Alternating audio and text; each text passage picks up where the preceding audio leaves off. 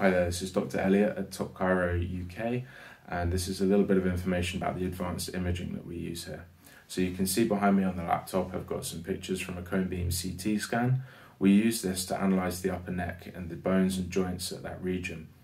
What we're looking for on the scan is a misalignment. When we see a misalignment, there can be interference with the neurology, and this is why people start to get some strange symptoms showing up, such as vestibular problems, migraines, headaches. We see all kinds of stuff here.